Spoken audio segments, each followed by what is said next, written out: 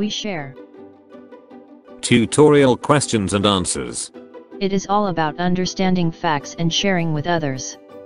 Learning continues. We are learning to know, understand, and share with others. Please subscribe to our channel if you like our videos. Hello, you're welcome to this video where I'm going to solve 5 tutorial questions within the scope of set theory. Like I've said earlier in this video, I will only call your attention to 5 different tutorial questions within the scope of set theory. So sit back as you watch. Tutorial question 1. If A and B are any two sets, which of the following statement or statements is or are true? Let's look at this option. In this case, we are given that A is a subset of A union B. Is that true? Now let's pay attention to this. A union B means that every element in A or in B. So which means that everything inside set A is already included in A union B. So in that case, A is now a subset of A union B because everything in A is already included in A union B. So in that case, we can easily deduce that A is a subset of A union B.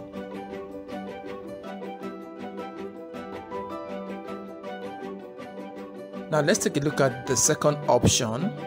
In this case, A union B, what does it mean? A union B means that there is a set X in such a way that X is A or B. So if X is A or B, it means that B is included already. So which means that B is a subset of A union B.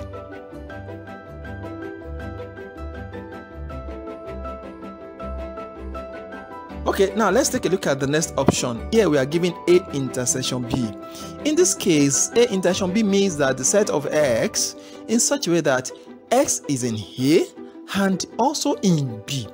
Now, if that is the case, then it means that this set, every element in A and it's also in B. And if A is a set, that means that A intersection B will always be a subset of what? Of A. A subset of A here, it means that we are talking about every element in A. And that every element in A, it's also in B. So it means that the total element in A is what we are referring to here now. So if A intersection B holds, then it means that A intersection B will always be a subset of what? Will be a subset of A.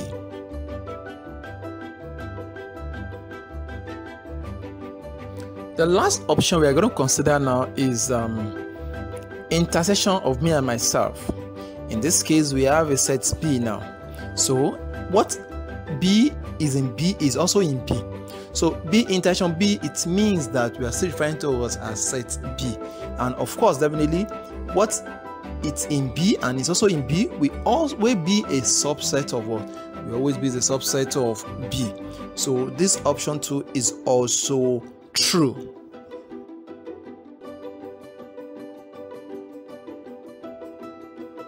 Tutorial question 2. If A and B are any two sets, which of the following statement or statements is or are true? Now let's take a look at this second tutorial question. There are 2 things involved in this statement.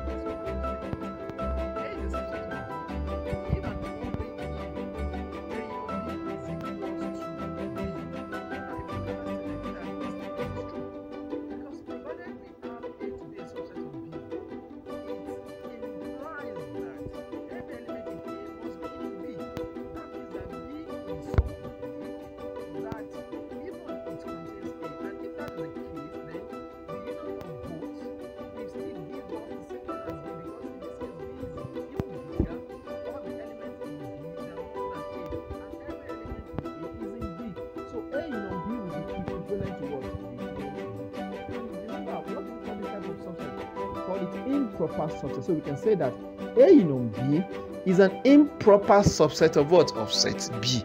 Or we can say that B is an improper subset of what? A union B. But the point we are pointing at is that if A is a subset of B,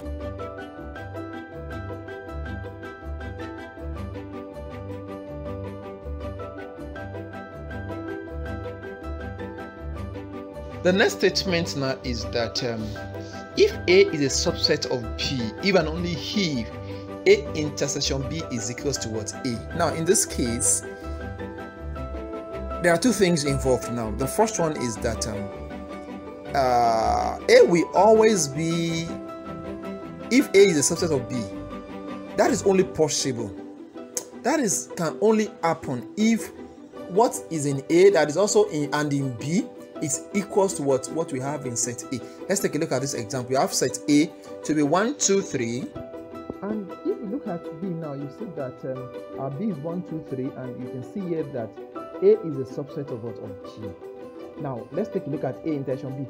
A intersection B is what? Is 1 and 2. Don't forget that in this case 1 and 2 is same thing as what? The same thing as A, which is 1 and 2. So you can see now that in this case that it is also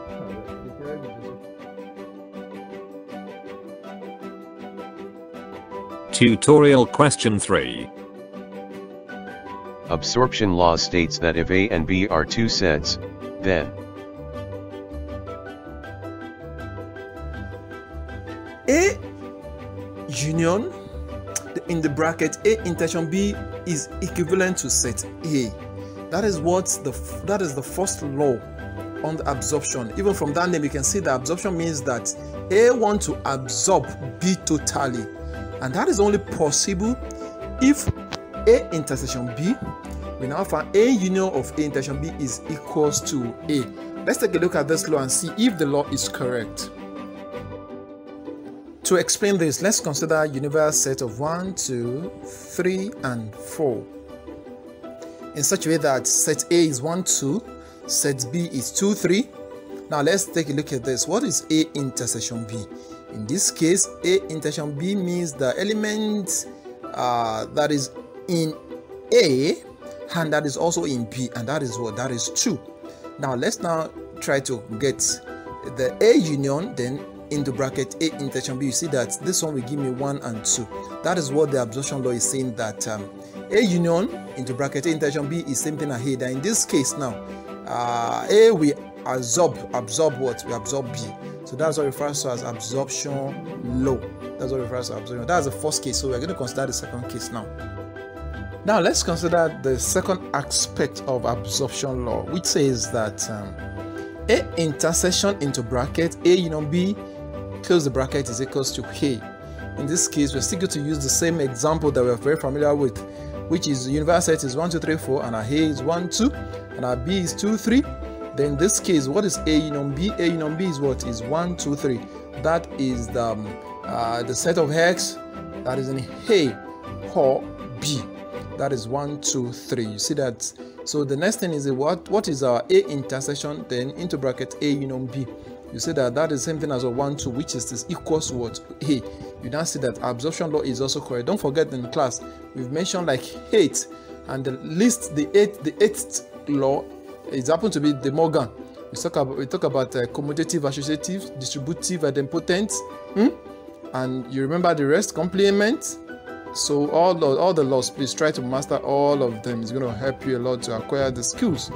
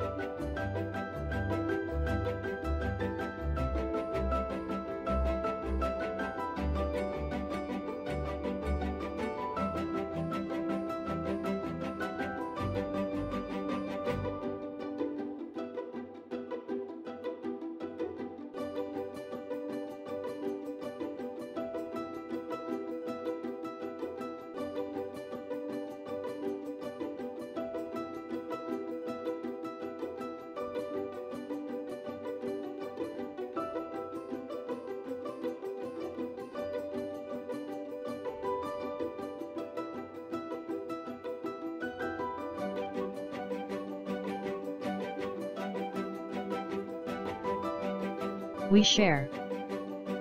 Tutorial questions and answers.